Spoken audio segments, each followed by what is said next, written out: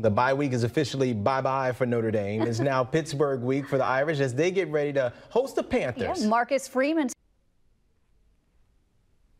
with his comments and our look at sports. Hey, Julianne. Hey there, guys. Has anyone ever said fighting Irish? Is that a thing? But we're looking ahead to the Panthers now. No more fighting Irish. But Marcus Freeman started out his press conference looking back at that impressive win over USC last week. Now, Freeman named Audric Estime and Xavier Watts the offensive and defensive players of that game, respectively.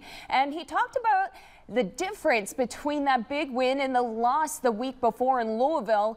And, well, it all comes down to that one word again, execution, and not the play calling. So when his players took the heat that week before against the Cardinals, they're getting the praise for that win over the Trojans. Yeah, I think the biggest thing for the USC game was they played fast because they were clear on what exactly their expectation was. They were relentless. And you got to give credit to Al Golden, our defensive staff, for getting our guys prepared. But at the end of the day, you can put so much emphasis into a game plan, but if the kids don't execute what you want them to do, then it's the game plan's fault.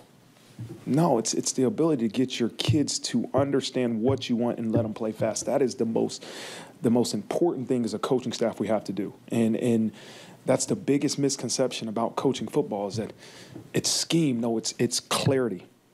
You have to get your guys to understand exactly what you want so they can play fast and execute. And that's a great example for what our defense has been able to do.